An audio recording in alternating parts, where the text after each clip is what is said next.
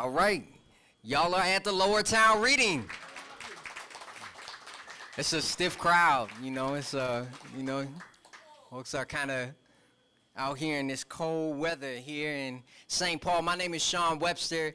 I'm from North Minneapolis, so I've come a little bit of a ways out here tonight and enjoy coming out to the Black Dog when I can out here in St. Paul. And this is the Lowertown Reading Jam. So it's sponsored by the St. Paul Almanac. Some of y'all have been out here before to the Lowertown Reading. Who's been out here before to the Lowertown Reading? This is my first time, and I'm enjoying being able to be here tonight. So this is put on by the St. Paul Almanac and is sponsored by the St. Paul Foundation with support from the St. Paul Neighborhood Network.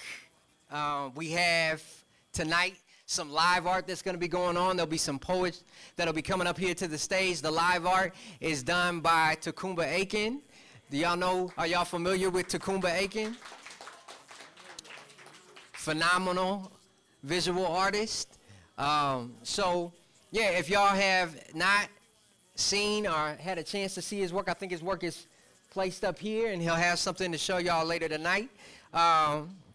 As far as who's curating the event tonight, it is Chay Douangphouxay, and she is an avid artist, activist from Minneapolis. She uses her art to educate and inspire others to advocate and create change in their communities. She's been featured in a variety of publications, radio talk shows, and television stations such as the Asian American Press, Twin Cities Daily Planet, NPR, KFAI, AM 950, and Good Morning Minnesota, as well as SPNN, just to name a few. And I will have y'all welcome Chay to the stage. Yeah. Hey, you guys, thank you so much for coming. We have an awesome show for you tonight. I guess you guys are the only brave ones, because I think the weather scared everybody. They said there's like a windstorm or something coming. But we have an amazing lineup, and I'm excited. The first performer that I'm going to have the honor of bringing up is Kevin Yang. Kevin Yang is a Hmong American poet from Minnesota here, and he's a member of Speaker of the Sun. And he's, as well as he's represented Minnesota at Brave New Voices Spoken Word Festival in 2011, as well as Hemline University Poetry Slam at College Union in 2012, and will be representing again in 2014. I personally know Kevin through the Orange Crane Retreat this past summer, and this guy is amazing.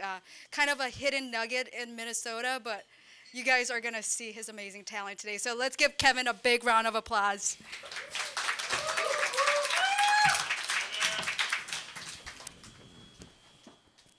All right, what's up, everybody? All right, cool. Like Chay said, my name is Kevin Yang. And when I perform up here, it's something that's really magical to myself, because I consider myself very introverted. But like when I'm performing, I see it as a conversation between me and the audience. It's like I go home and I tell myself, yeah, I have a lot of friends now, you know what I mean? So yeah, but one of the biggest things that I love slam is because when I'm out there, the audience is snapping. They are very much talking to me, but I can't talk to you if I don't know who you are. So I love doing this thing where I'm gonna count to 3, and I want all of y'all to shout out your names really loud, because you know who I am, but I want to know who you are too. All right. So all right, 3, 2, 1. Awesome, yeah, I heard a lot of names, all right, but I don't know y'all, so I'm going to count down to 3 again, and I want y'all to shout out your favorite fruit or vegetable, all right? 3, 2, 1. It's like I've known y'all my whole life. All right, cool. So this next poem is very much about being an introvert, and at the same time, you know, the theme, you know, is using our hands. Very much I use my hands when I'm up here to communicate, and I'm not a very good communicator with my mouth sometimes, so I use my body to do that. So this poem is called How to Love Your Introvert.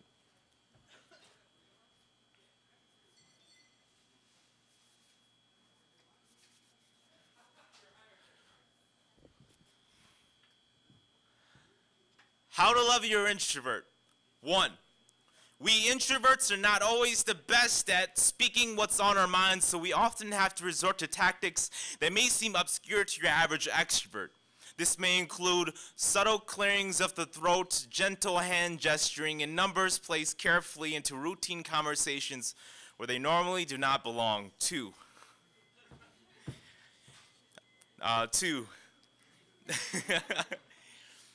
You may be asking yourself, how can I be sure that I'm speaking to an actual introvert and not someone simply masquerading as one?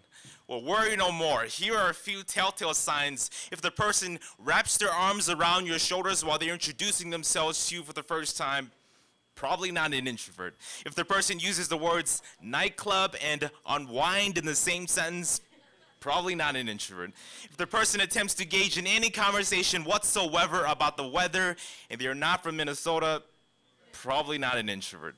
3, to set the record straight, I do not hate people, but I do get pretty tired of them sometimes. Let's pretend for a second that my desire to socialize can be equated to my desire to exercise. This means that catching a cup of coffee with a friend would be a lot like a quick jog around the block.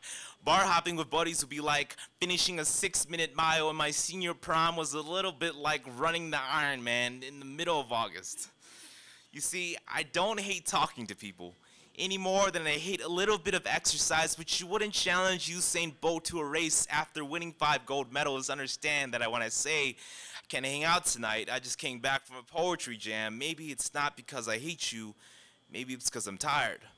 4, there will be times when you will be uncomfortable in my silence, unsure of how I am feeling. Just because I do not wear my heart on my sleeve does not mean that it beats any softer than yours. Do not confuse the stillness of my lips with the rhythm of apathy. Do not confuse the sound of words rattling off 80 beats per minute with the music of an actual conversation. Just because I cannot commit the act of small talk does not mean I had huge things to say.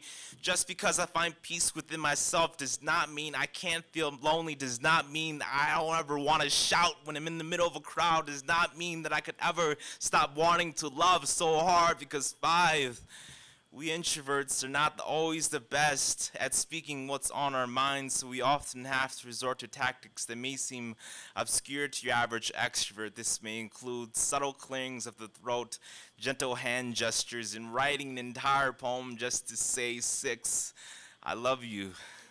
I love you more than quiet trips to the library. I love you more than canceling Friday night plans. Baby, I love you more than Tumblr. But sometimes you just take the words right out of my mouth. Thank you.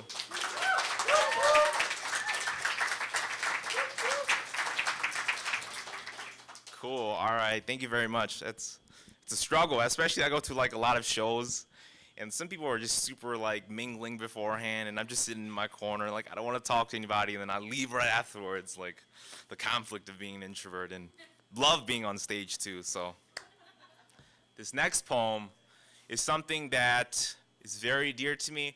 I like to track my own progress. Like whenever we learn about poems, whenever we learn about poetry, one of the very first things we learn how to do is to use a metaphor and a simile. It's almost like the basics of poetry. And I like to think a lot about what goes into a metaphor, what goes into a simile, right? You take this one thing that you kind of know what it is, right? But you know, you kind of don't. And you take this other thing that you kind of even don't know what it is even more, and then you like throw them together. Sometimes you throw in like or as, and all of a sudden you get left with this image, this beautiful image, and everything makes sense. And I think that's a very powerful testament of what I try to do with art, is to bring people who don't always belong together, people who don't always know the other person, and then in the end you're left with this beautiful experience and friendships and great things like that. So this poem is called Like Me.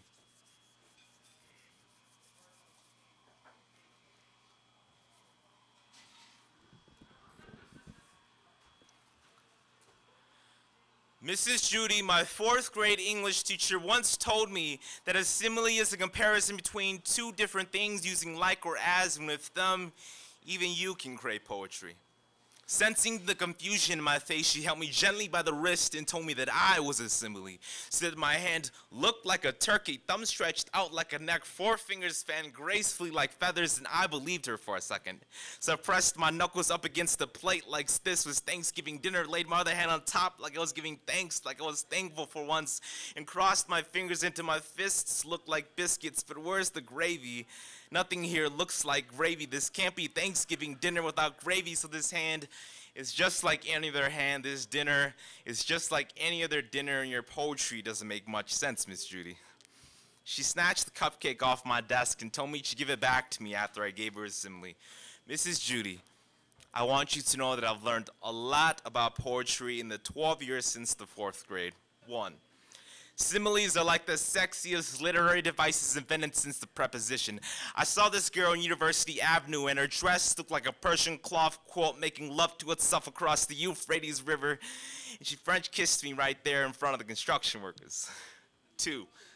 My hand does look a lot like a turkey, but I took a bite out of it, and it tasted a lot more like chicken. 3. Valley girls are like the best poets in like the whole entire world, because like every other sentence is like the most beautiful thing I've like ever heard in like my whole entire life, like totally, right? 4.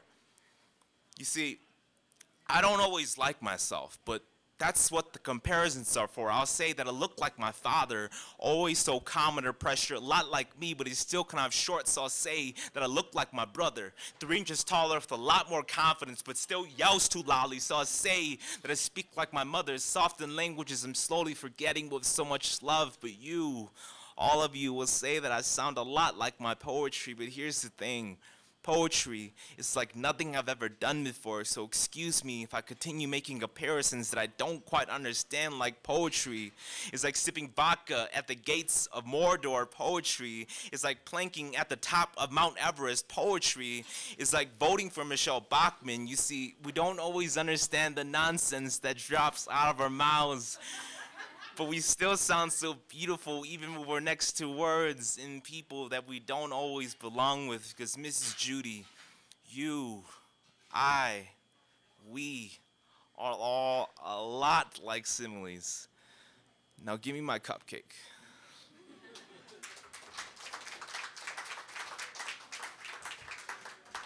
Like, funny story, like, one of my buddies offered to film that poem for me, and I filmed it, and I was like, this is amazing. I gotta let Mrs. Judy know, because she was actually my 4th grade like English teacher. She taught me how to write poetry.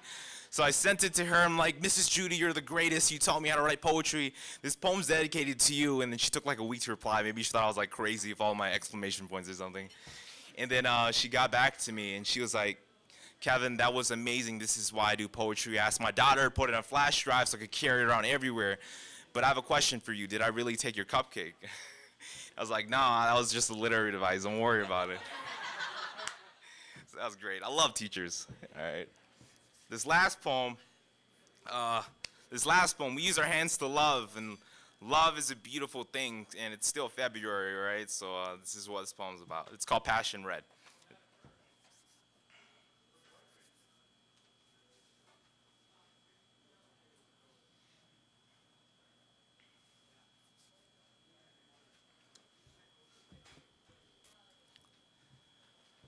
She makes love with the same hand that she paints with.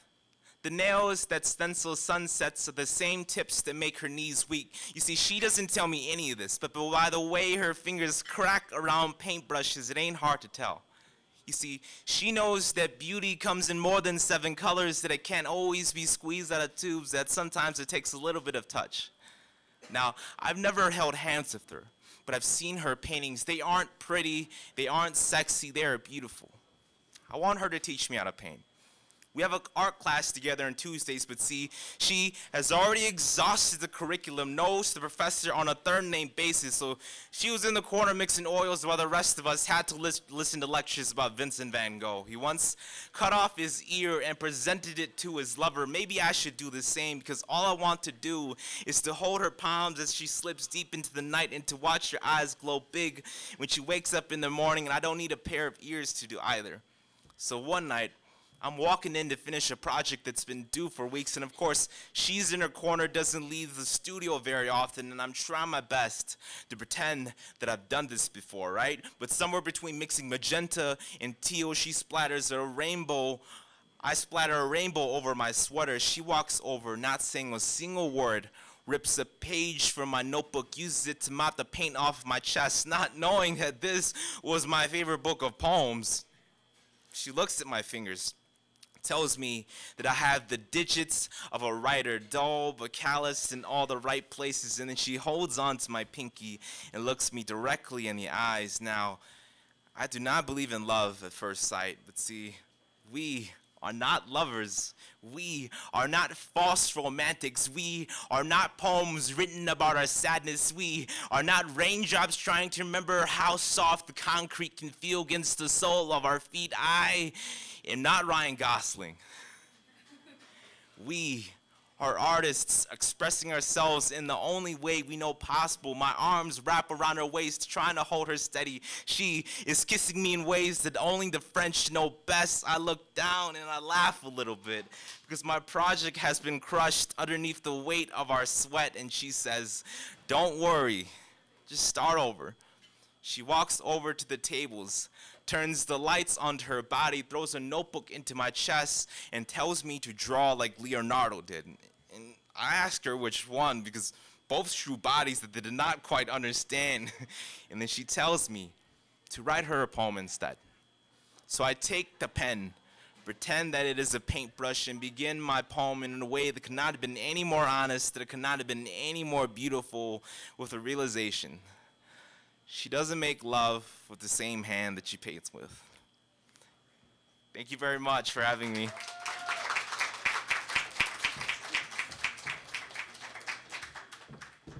All right, let's give, hey, Donte, how's it going? Let's give Kevin another warm Minnesota round of applause. Awesome. All right. Our next artist is Naomi Ko. And Naomi I met as well as the Orange Crane Retreat. She's like, when I met her, I was like, that's my sister from another mother. And so like, we totally connected right away. She's multidisciplinary artist. She acts, but she writes as well as an awesome slam poet. She was recently at Sundance for her film, Dear White People. And she does a number of amazing things, and she can list it all, and she writes for a Huffington Post.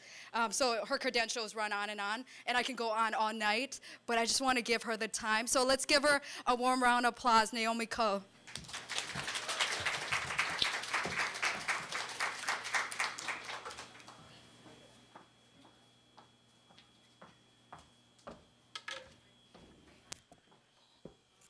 What's up?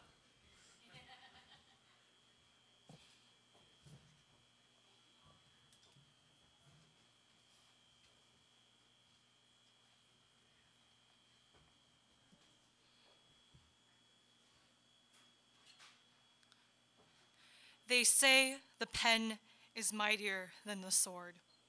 Screw the pen. I am done with these pens. I want to see someone use a sword. Because I am sick of these people cowering under the pen, writing hateful messages on the internet. What a fatty. No one will ever love her. All gays should die, and you should too. Lee's dad eats dogs. I am done with the pen.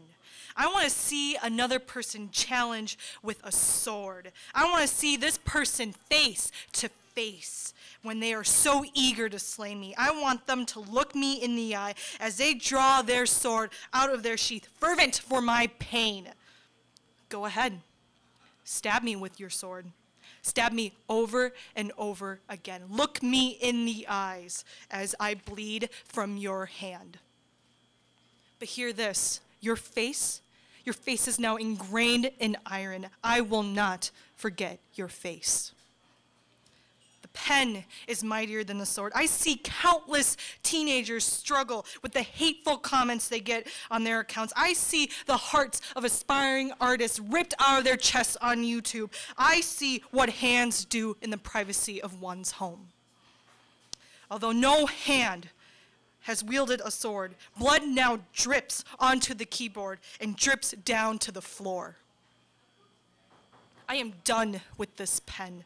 I am over this pen. I don't want to see any more pens. Slay me with a sword. Watch me bleed. Watch me crumble to my knees. You don't agree with me. You disapprove of my violence? You call me a masochist, a violent woman. I am. But how can a pen be any less violent than a sword? When a child commits suicide from the scathing words that she has read over and over again and again, how has that not drawn blood? How has that pen not taken life? Give me a sword. I am done with these pens. Thank you.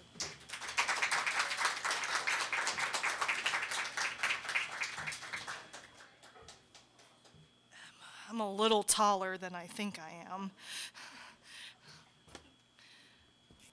Not gonna awkwardly pick up that pen that I really want to. You know what? I'm gonna just pick up that pen. All right, so unlike what Chay has said, I am actually, darn it. Backtrack. So, I actually am not really a poet, so this is kind of a new thing for me, so this is kind of exciting, so bear with me as I am embarking this new discipline, but all right, here we go. This is for all my millennials. I took an oath to never write a poem about love. This is a poem about love. I blame the internet for this poem. The internet has forced me to write a love poem. Love. Whatever, cliche and all. Why did these bloody physicists need to share data? For knowledge, for understanding, for the betterment of our society? I blame you physicists for creating the stupid internet. I digress. The internet is trying to help me find love. Internet, I don't want love, I just want to date. Log on, pick your best pictures. If you are attached to someone, swipe right. If not, swipe left.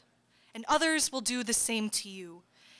If there are gods and heavens, both will swipe right and voila, love happens. Now, I don't want to be wooed by someone's index finger, I want to be wooed. I don't want a chubby finger struggling to message me on a 2x5 piece of glass and metal and rubber. Someone paint me a picture, sculpt me a figurine, read me a poem for Pete's sake. If you even have to shout, but soft, what light through yonder window breaks, you got me. I'm yours. Internet, have I not been a faithful servant? Have I not spent hours and hours browsing through your wonders? Have I not sacrificed enough for you? Have I not slept by your side, woken up to you in the morning, feeding your very existence? You don't want love. You want sex. You want drama. You want pretty blonde girls and handsome men. You want bets, cliches, last-minute sprints, mischievous dogs, your token, non-romantically girlfriend of color. Wallflowers turn into clumsy heroines, turn into quirky princesses, misrepresented identities, kisses in the rain, reformed bad boys, New York writers with designer clothes, coffee spilled when colliding into the handsome man in the suit. That's all cool. No big deal. I can work with that. Can I just get a date? If I cannot have Shakespeare, Keats, Austen read to me, then please, someone swipe right. Swipe right. But you don't want to hear that. You don't want to hear the Asian girl complain about love. You want to hear the part where she gets saved by a white man swooping in to catch the small butterfly in his arms. Fine. Then catch me in your arms. I'm falling. Wait, why didn't you catch me? I'm not trying to be difficult. I'm just trying to be real. Here it is. I'm bearing it all. Here's my love poem. Swipe right.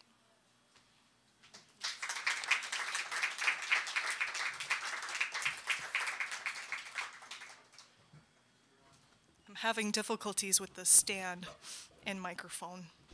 I apologize. Meh. All right.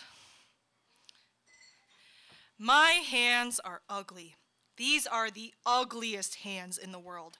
My palm is small, my fingers short, covered in wrinkles with the most brittle nails. The skin is rough at the tips from where my thumbs pinch when I am anxious. The French shudder and mutter of how grotesque my hands are. My middle finger on my right hand has a bump from all the writing that I've done. A bump and a small indent. My hands are really ugly. I would like to blame my mother for my ugly hands. My mother has ugly hands too. They're coarse, they're wrinkly, the nail on her right middle finger is falling off. But my mother's face, that's not ugly, just her hands. My mother's hands are ugly from years of labor, from helping her parents around the house, taking care of her younger siblings. Her hands come from hard work. Her hands are ugly from working a factory job at night to take care of her 2 small daughters. Her hands are ugly from raising me, from wiping the food off my cheeks, the drool that drips down my chin, patching the scrapes on my knee, the extra hours she worked to send me to college and to send back home to her mother in Korea. Out of love, my mother's hands became ugly. My hands were always ugly from the start. There was no work. Instead of cooking meals and watching 4 younger siblings, I played. I swam for days upon days in the pool, feeling the cool water move with me until the water permanently turned my fingers into raisins. My hands are ugly from the blisters I got from haying from the monkey bars at the park and cuts I got from rollerblading. My hands never grew because they never needed to. They had never had to lift. They never had to provide. My hands remained small. But with each year, I distanced myself from my mother. With each fight, with each scoff, with each roll of my eyes, my hands became uglier. Every time I turned from a hug, flinch at my mother's touch, more wrinkles formed. Punishing me for my mistreatment, punishing me for my selfishness. Though these hands are so ugly, they bear the marks of my vicious words. They bear the marks of an ungrateful daughter. I can repent. I cannot apologize. I can change. But my hands will forever be ugly. Thank you, you guys.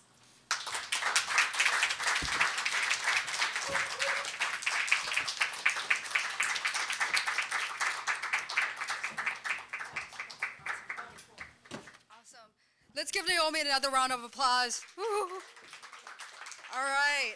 So if you guys haven't caught on yet, today's theme is like the title of our event, Can You Handle It? So if you've heard hands over and over, and I hope they've painted various pictures of how hands can, what hands symbolize. They can be of things that are built.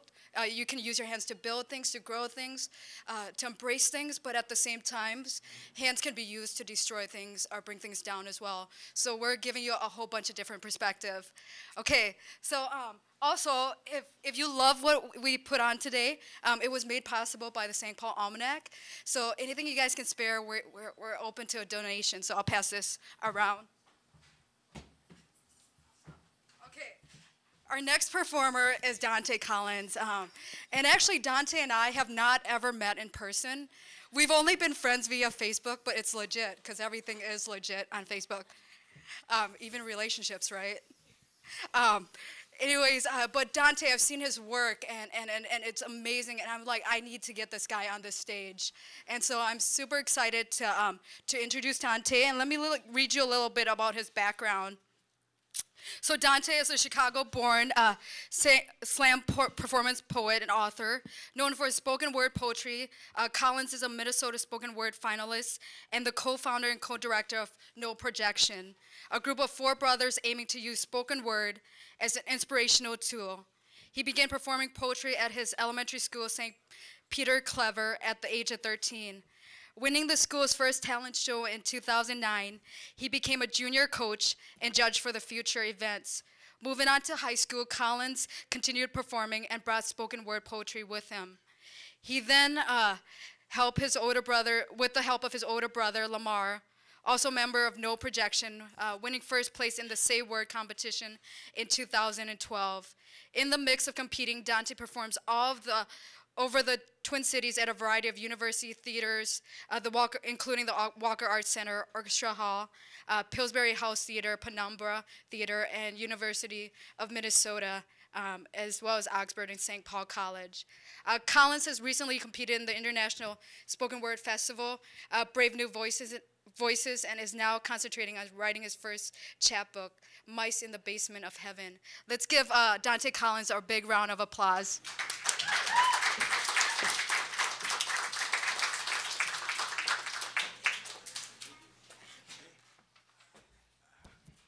Thank you.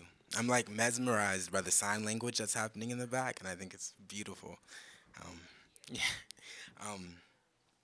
Yeah, so I'll just get into it. Mother Moon she is, fingernail clipped, draped from the tip of God's graceful hands hanging loudly on that silent night she is. Cookie cutter mother she never was. Pine floor sweet smells did not streetlight her smiles, didn't steal her heart. That floor better be shining God's name before you eat. She is a Christmas of calls and carry gifts under 12-inch trees and trust that we don't peek or please for more. She is more. She is wax that leaked from buffers bending backs to polished floors. Her mother raised her on. She raised us on, raises us on. The love she has left, she is cut from her family portrait, pennied into ashtrays. Long before me, she was girl. Before mother, she was girl. Before divorced, she was girl. Dressed in dreams. Dressed in the night that seemed so close to her, she was me, raised with 9 brothers and sisters, in a house too small to smile in a home too big to try to keep silence in, with a mother trying her best to love all 9 at once. She was a girl, dressed in dreams, as innocent as the communion that melted on her tongue. She was raised with pots and pans, hairpins, hot combs, and gardened hands as black as the skin of her Bible. Her mother, her Bible, her brothers, now rivals, her sisters, now silence. She sits in a home of bricks and bottled love ready to explode as light. She is building after burn. She is a wintered road of silk children, yet has no stretch marks to claim our name. She is our name, snatched from mouths not fit to speak. Its grace, its glory gave us the glory she graved to have. She is my mother. She is metal kitchen tables, missing lights from ceiling fans. Slow cooked greens give those bricks their smell on Sunday Junes. They seep from wounds, they bleed from wombs. She is her mother's cane. Her mother kissed God on the cheek before entering his gates. I know how I know the way my mother's lips formed a kiss to forgive her pain the night she grew her wings. Found her halo tangled in hairs of gray and gave her love to my mother to pour onto us. She is trying, I know, by the way she mops the floors, locks the doors, and keeps her kisses for special occasions like Christmas. That baked a generation of homemade hugs that can teach your heart to fall in love. She is love. Think words like life, like iridescent, like life, but dim, not dark, like moon, like mother, mother moon she is. Fingernail clipped, draped from the tip of God's graceful hands hanging loudly on that silent night she is. Thank you.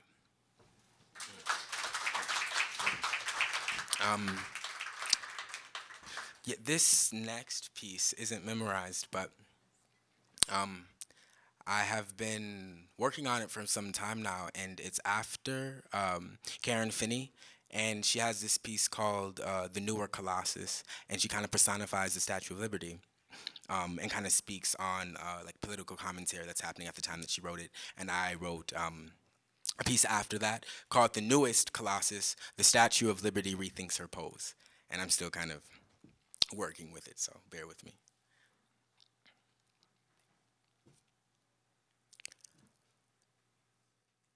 I have been standing, toes numb and nipped by the give and take of salt, knees buckled and bruised, a Wall Street gray. Right hand heavy, held hostage, blood drained and dry, holding a dying light, lips locked with a French kiss, all for you, America. The view is great. I see your sins ripple off the horizon like a peach sunset rotting from the outside in. I can smell the sweat from other women escape off your borrowed breath every time you buy one, get one free. I am the newest Colossus. I have aged here. You have turned my crisp copper into a sea-sick green. I have seen the greed creep up like riverweed off your shallow, sharpened shores. Tattooed into my ransom face reads, "Give me your poor. We are hiring your tired. We will strip them from their tongues and leave their language to be slaughtered. Teach them what it means to be free, but bought I have seen them, glistening like new money, shivering like broken glass against the water. Some come by boat, others by back, eyes dazzled with hope, and me, their beacon burning in the black. I didn't know I would be a patriotic kite for a country who doesn't have all of its laws written quite right. I was young then, naive, standing proudly at your gate like a prison guard, barely woman, watching the waves march in, carried out. Don't know about the war, about all the black blood and white bullets make the soil so rich. They didn't tell me about the pearls, how you plucked each one from the womb of Palestine and left their maroon bodies to dry around my neck. You have named me Liberty, Lady of the Free Land, given me a light to lure in your prey, placed open cuffs at the cusps of my feet. But I feel like your slave, America, your prop and your propaganda. I heard of those men who died trying to survive in your factories, passing themselves as mops for your strip malls, rags for your car wash, wearing star-spangled bandanas and humming your theme song. Heard that boy died black and young. And you named the modern noose a gun, and you named the modern noose a gavel, and left your children asking simple questions like why Z got free. And why he be the exception to that document written in calligraphy. I can feel them, their eyes, mosquito bullets biting their demands into my plaster, and they can smell my hypocrisy from the harbor. America, when did your tongue become calloused? When did you grow tombstones for hands? Thank you.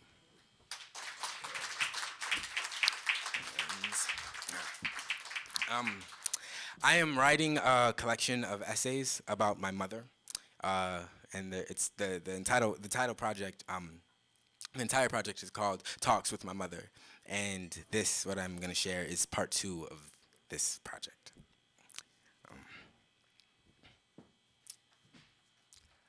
When the foam in the basement ceiling began falling, my mother went to get the nail gun and wood glue. Then asked me to help her hold the funny feeling cotton sheets into place. "This is your house too," she says with an incendiary tone. "Don't you want it always looking nice?" I, 9, and not knowing the difference between a pot and a pan, am standing on a circus wire step stool, nearly drowning in a juice-stained muscle shirt. My noodle arms, strained and stretched overhead, attempt to hold up a 1985 Selby Avenue creaking home. She orders me to control my jelly-like limbs as her accordion hand reaches to push in the first staple. Pop! My hands flinch back from the crime scene. She, my mother, looks hard into my dizzy eyes, says, "You ain't got nothing to be afraid of, boy," without moving her mouth. I quickly resume the position.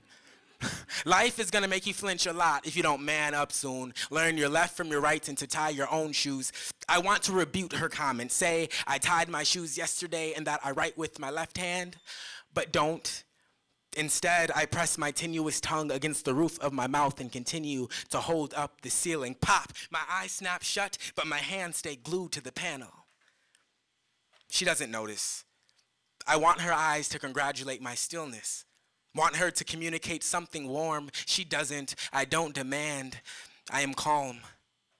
I can feel the blood leave my arms. I can feel my kneecaps melt. "And you're gonna be the man of your own house one day," she says with a bent nail dangling from her crumpled lips. I grin but do not reply. "And some days are gonna be harder than others. Sometimes your foundation will begin to rot beneath you. My arms, now numb, are frozen into place. Pop! And sometimes your children will have too many bruises and you not have enough bandages for yourself. The blood and my toes become quicksand and fall asleep." Yeah, and they might say you owe more on the mortgage than the house is worth, but before you give in, she says, before you sell your light to the dark or your house to some neon bank, go on and check your kitchen drawer. You might find some faith, an extra nail gun, and some construction tape. Pop. Thank you.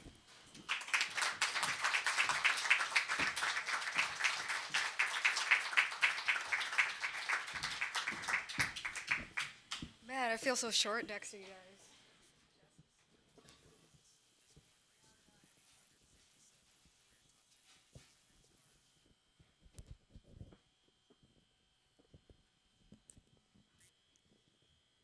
Okay. Wow, you guys, what do you think so far? Are you guys enjoying yourself? Man, we got a quiet crowd today. Do we need to stand up and do some jumping jacks, get energy? Because if you've ever been to a poetry slam, people are loud, and I want you guys loud, because I'm also an introvert, and so I need your loudness to have that energy. Yeah, it's amazing. I hope the three performers gone before me, they're amazing. I feel so so wonderful just being in their presence.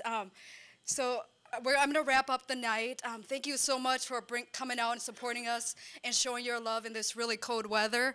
Can you guys hear me? Okay. Okay. I'll perform two pieces for you, and they're actually from my book. If you like what you hear, I have some copies that if you want to purchase them, even if you don't have money and you just want some, I can give it to you because I just have that kind of love. I published this as part of the Legacy Fellowship in 2012, and it really embraces issues of class, gender, and race, and personal experience of my life. And my name is Chay Douangphouxay, and I'm Lao-Khmer, and I like to use some of my language. So in Laos, we say sabaidi, which means hi. So can I get a sabaidi from you guys? Sabaidi, awesome. Okay, so the piece that I'm going to perform for you is from my experience growing up in the refugee camp. After you guys hear this, you might think differently of me, but I hope we can still be friends. It's a little nasty, but I hope you guys enjoy it. It's called Professional Divers. I was 3, so was Noi, Ty and Thee were just over 1. We were 4 starving kids living in the refugee camps. Every day we snuck outside of our tin roofs, dirt floors, empty rice bowls, stomachs filled with air. We stood for hours outside of a makeshift theater. People were laughing inside, eating food, feeling full.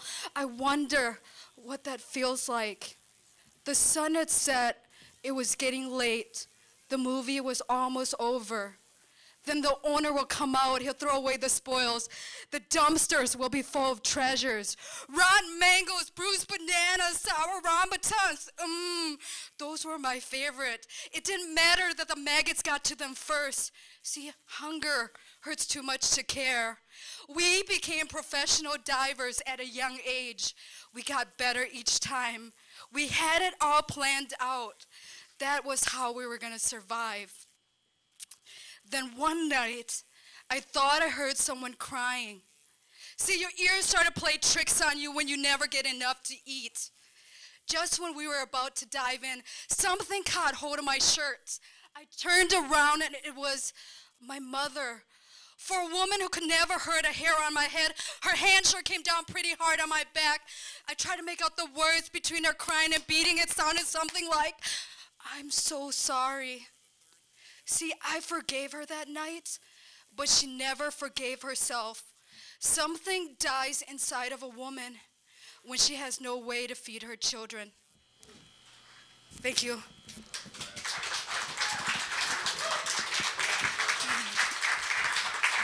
Can we still be friends? No. Even though I ate out of a dumpster, it's cool. Oh, okay, thank you. I know, right? We gotta survive, right? Okay. The last piece is dedicated to my grandma. I remember a conversation with her. She has so much wisdom, and she shares with me. And I dedicate this piece to her. It's called "What is Fair." It gave me insight when I went through a hard time in my life. I remember grandmother tell me once, most things in life are competitive, but you cannot race destiny. Some people are just born luckier than others. Tracing the palm of my hand, trying to find a line of fortune, my efforts go in vain. From the day I was born, my life has been a hardship sailing on the rocky waters of fate. Every grain of rice has fallen to my stomach, has grew from the sweat of my brow and the callus on my hands. Out of breath, trying to catch a break, I cast my net upon a sea of stars and still come up empty. Has heaven forgotten me? Was I overlooked? When will it be my turn? If justice is blind, mercy must be tender. Then tell me what is fair. Thank you. So, Donte, did you want to say some closing words? Or, oh, Sean, yeah, sorry. Sean, did you want to say some closing words? Oh, okay.